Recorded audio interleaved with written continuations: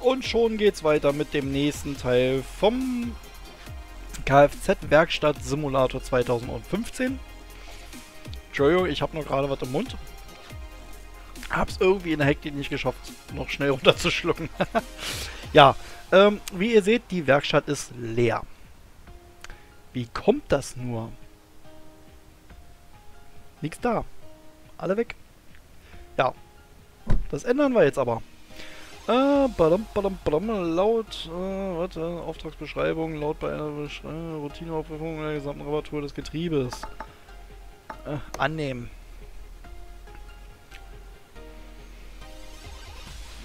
Damit wir gleich mal die Aufträge hier alle voll kriegen.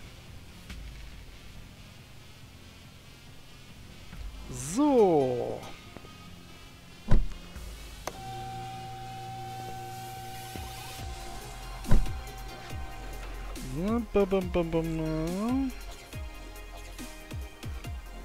Die Lenkung fühlt sich zu locker an. Repariere alle Getriebefehler. Oh.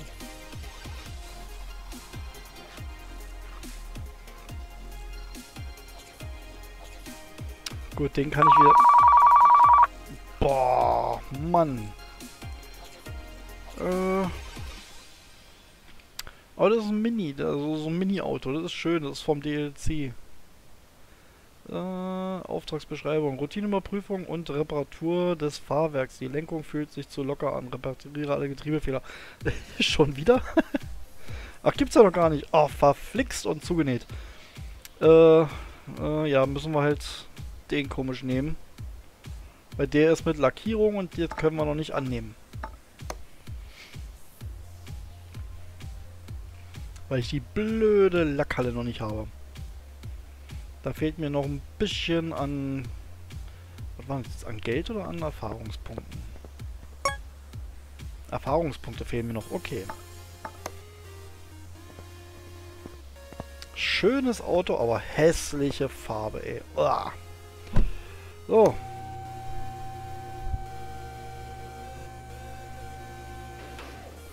So, wollen wir mal anfangen. Da. Laut Beschleunigung. Was? Laut bei Beschleunigung. Und Routineüberprüfung und Reparatur des Getriebes. Okay. Nee, nicht abschließen.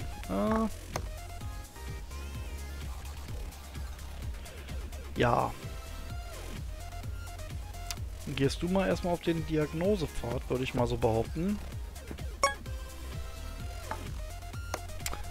Muss man ja wieder so machen hier. Fahrzeug bewegen. Reparatur, also Diagnosepfad.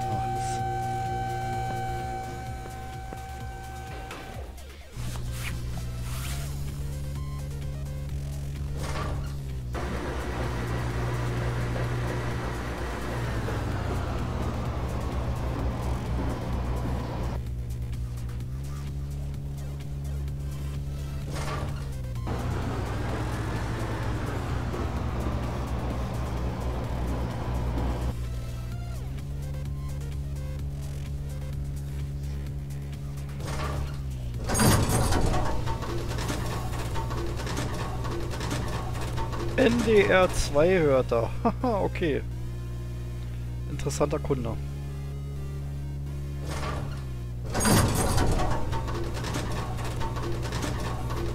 Aber ist auch eine geile Schleichwerbung, ne? Für einen Radiosender, also ist okay. So, da ist alles in Ordnung. Machen wir mal eine kleine Testfahrt.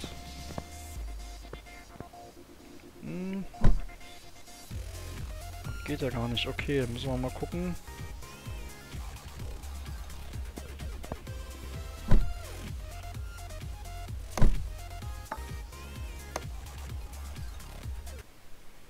Das Auktionshaus, da muss man... Ich hatte mir mal ein bisschen was durchgelesen und also da muss man dann teilweise Autos kaufen, die wieder herrichten und dann wieder zu einem guten Preis verkaufen. Also, wenn ich das so richtig verstanden habe. Und das ist natürlich eine interessante Geschichte.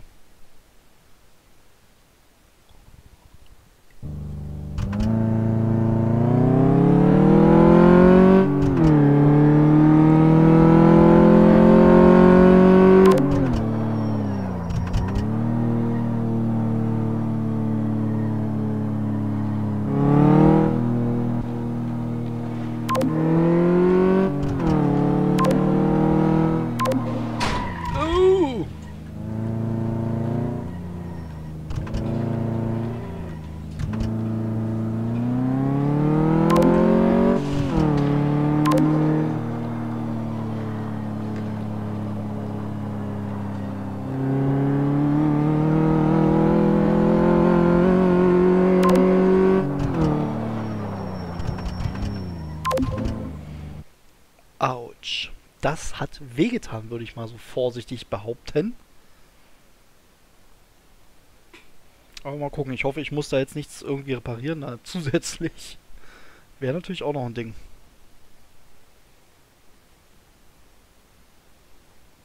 Oh, mit dem Laden, das dauert aber auch wirklich.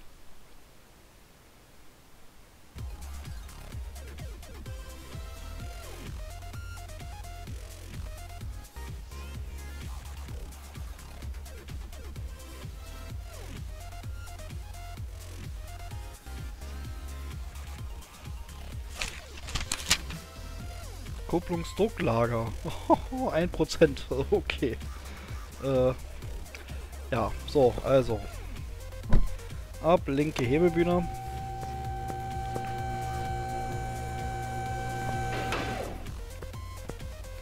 So, machen wir mal. Zack, zack.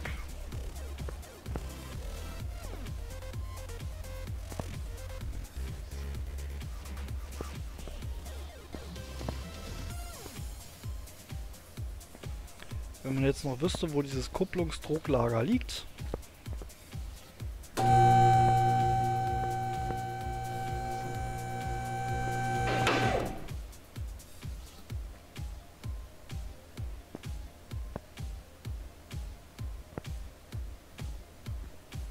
Ich schätze mal in der Kupplung, ne?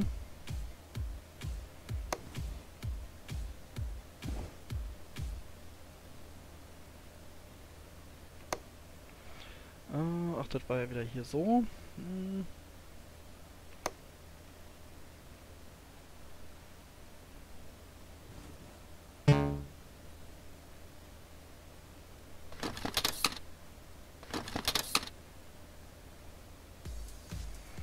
Gut, dann müssen wir mal... Ach so, das geht wieder auch nur durch Ausbau, wa? Gut, dann müssen wir mal das Getriebe ausbauen. Denke ich mal.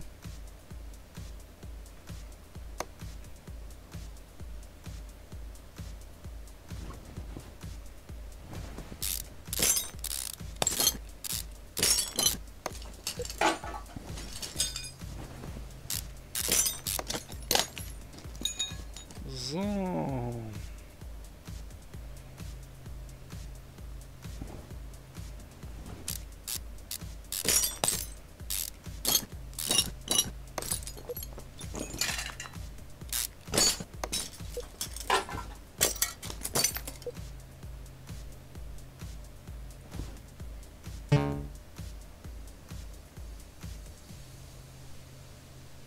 Ah.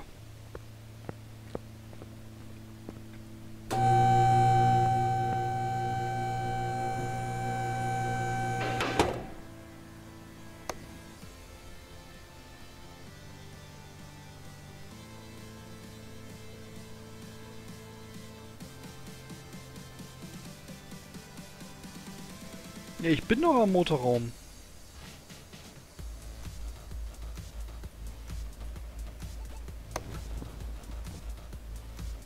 Geht doch.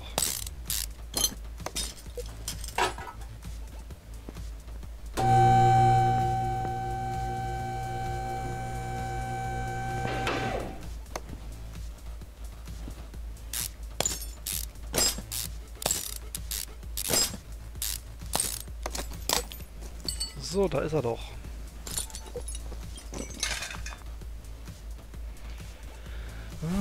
Dadam.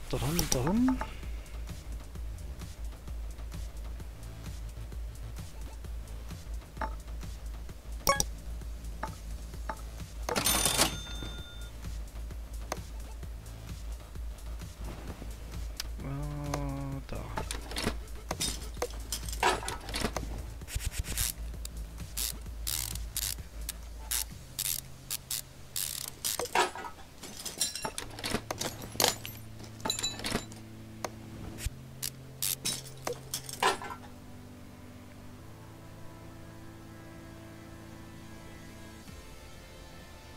Ja, wo ist er? Da ist er.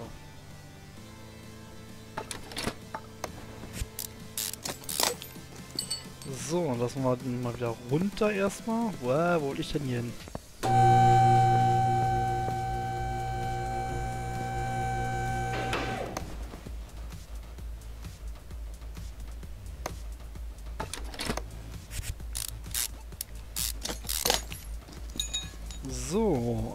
badum, badum.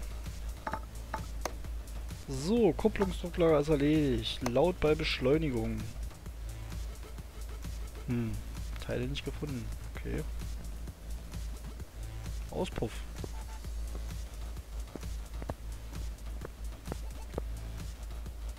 Ich kann ja noch mal... Oh.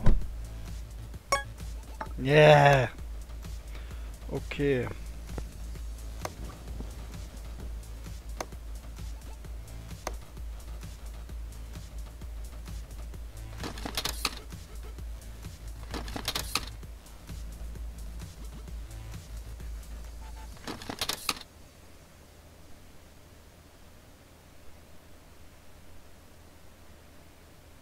Gut, machen wir mal den Reifen dran.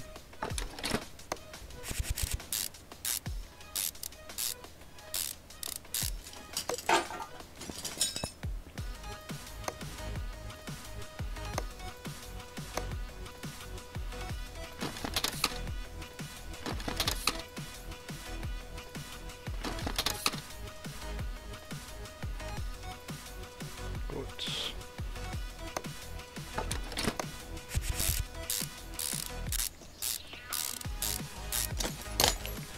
So, Motorhaube zu und dann wollen wir mal Mitte.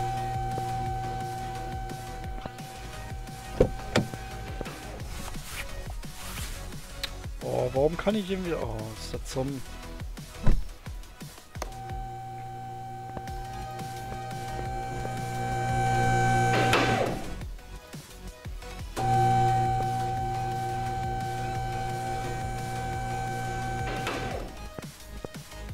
Sag ich doch, Auspuff.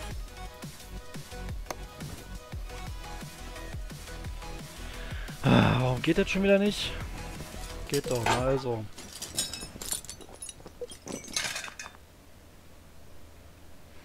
So, was haben wir denn hier?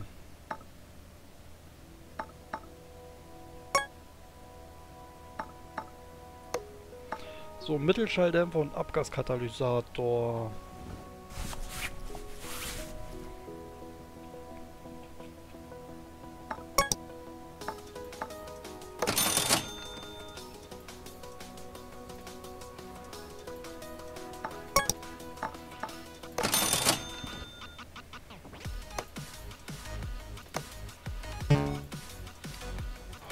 Oh, meine Güte.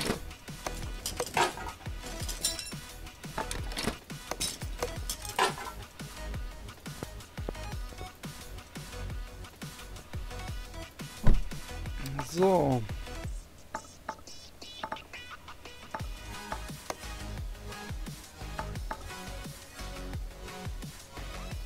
Was sollen die Sterne jetzt hier? Verstehe ich nicht. Also, naja. So, ist auf jeden Fall erledigt. Aua. Nächste Auto machen wir dann morgen. Das schöne Teil hier. Machen wir schon mal Motorhaube auf. Oh, okay.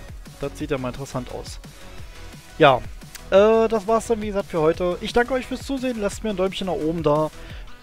Schreibt in die Kommentare. Schaut euch meine anderen Let's Play-Reihen an und abonniert mich.